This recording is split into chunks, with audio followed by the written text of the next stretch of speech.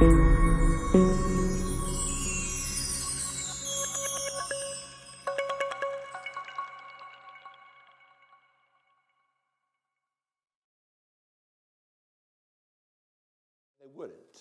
Have you ever thought about, when it comes to the issue of getting saved, about how simple salvation is?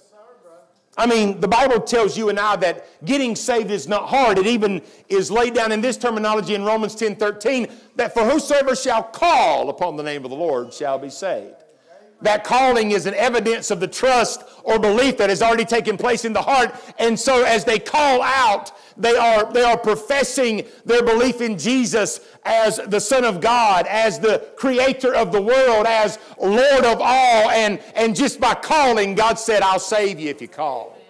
Now, that's not just empty words that you pray. There's got to be a belief in your heart. And can I say, if you're wanting to call and it's coming from a place of sincerity, God said that I will save you. Aren't you glad for that? Aren't you glad there's not some loophole system you got to jump through and you got to, do this or do that? Oh, no. Just when you find out you're a sinner, just put your trust in me and call, he said, and I'll save you. What a Savior. It's not hard. And then on top of that, the fact that it's free.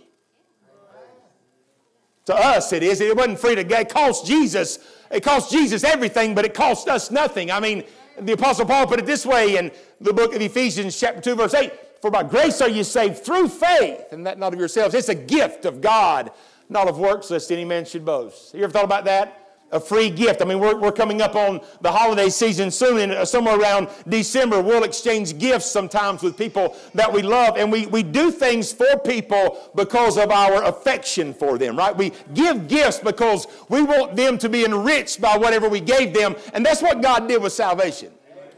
He didn't put stipulations on it like you got to change your ways or become a member, get baptized. No. Don't get the cart in front of the horse. He said, I have a gift for you.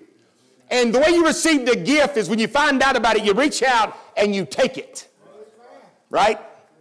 So God made salvation simple. He made it free, and yet men reject it. When I think about the simplicity of salvation, it blows my mind that everybody isn't saved. When I think about what salvation provides, it blows my mind that everybody isn't saved.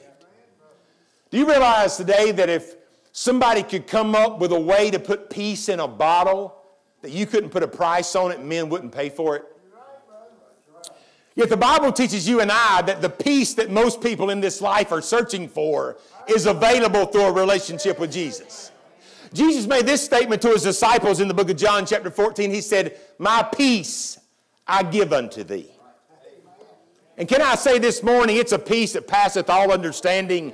A peace that floweth like, there is nothing like being saved and having your conscience cleansed enough where you can pillow your head at night and know you'll never have to give an account or pay for your sins.